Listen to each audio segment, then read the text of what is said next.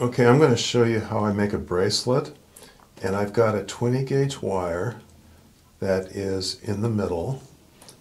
I made a right angle bend on my wire.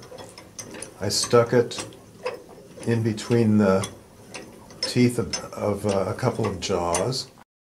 I'm starting it with my fingers, as you saw, and then I switched to the ring clamp. And this ring clamp has leather jaws, and the wire slips through it very, very nicely. I've got 24 gauge on the outside of the wire, and 24 gauge makes this absolutely wonderful, delicate looking bracelet. The end of this wire, the end of the 20 gauge wire on the left, is hooked into a fishing swivel, and if you've never fished, you don't understand what these are for. They're put on the ends of your tackle, the line that goes out of your tackle, and it's not going to twist off. And so this works so nicely for making longer pieces of coiled wire.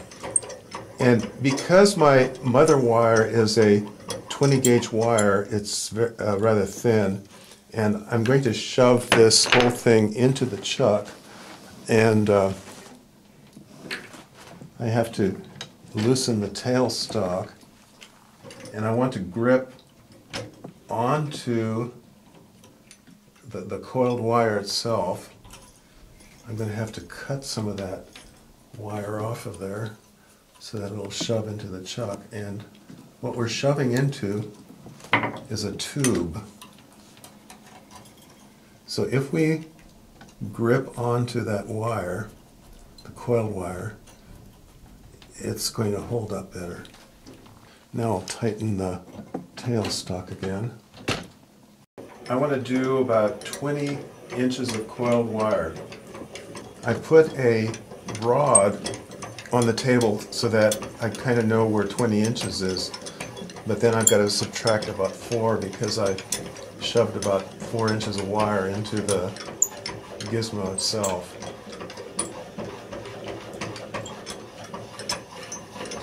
As I was saying before, when you use 24 gauge over 20, it gives you this really delicate look. You can have different kinds of looks by using different gauges of wire.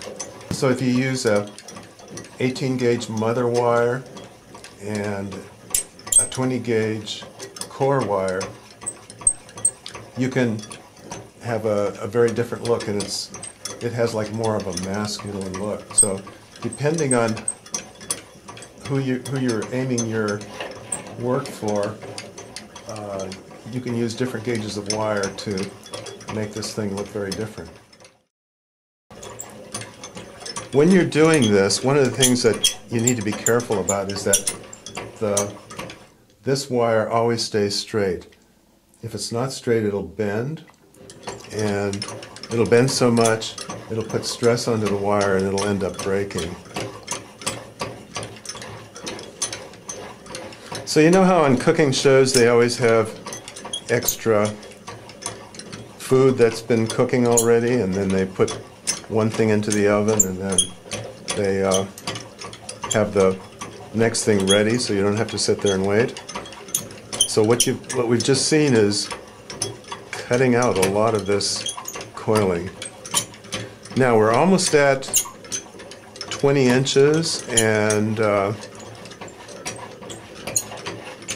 I'm going to say that we're going to stop right here.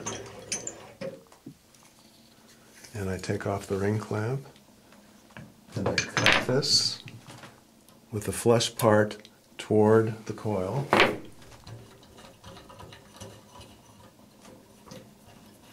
And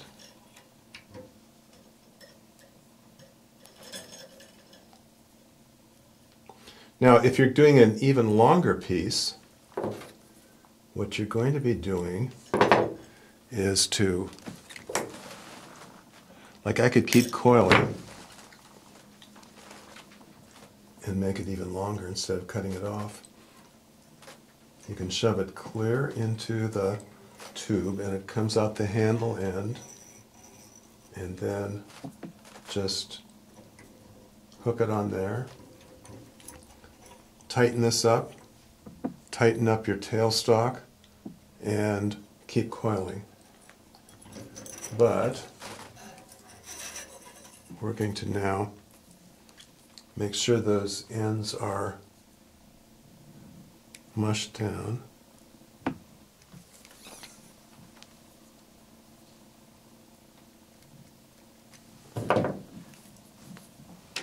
And we don't need that much there, so I'm going to cut that off.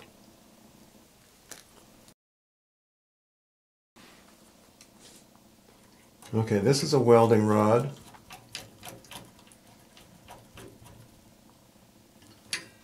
And I'll do the second coiling around it.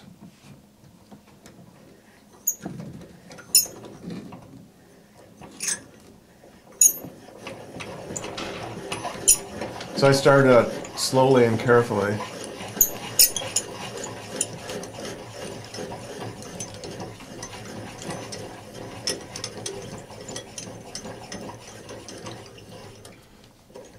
And we had a rather long piece of bare wire before, and it kind of came down and started slipping. And then you want to match the number of coils on each side.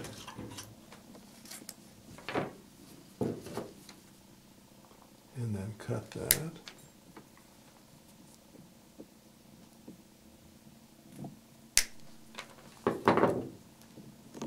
And this got a little short, but you can stretch it.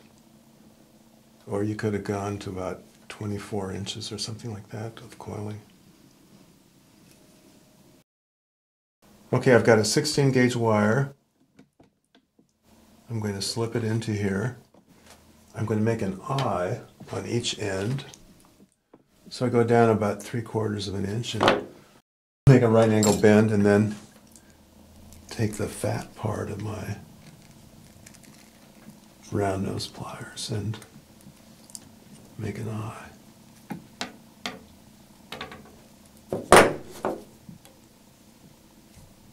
And then I'll make another eye. And this one I'm going to make a little bigger.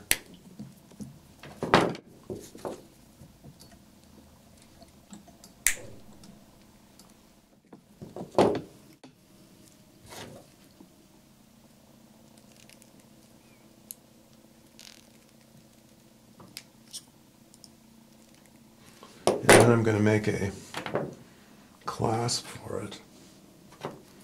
So I want to have a flush end there. I'll make a hook. Got a little eye there.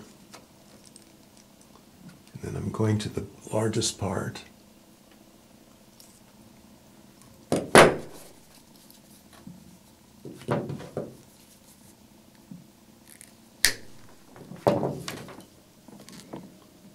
Make another eye.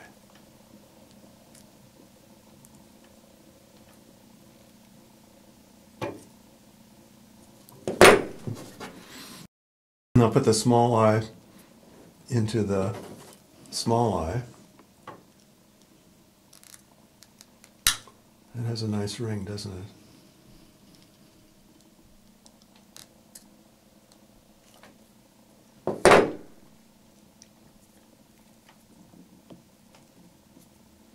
And there you have a completed bracelet. And what I like to do is have the eye so it's horizontal. Both of them are horizontal, and then the hook can lay flat.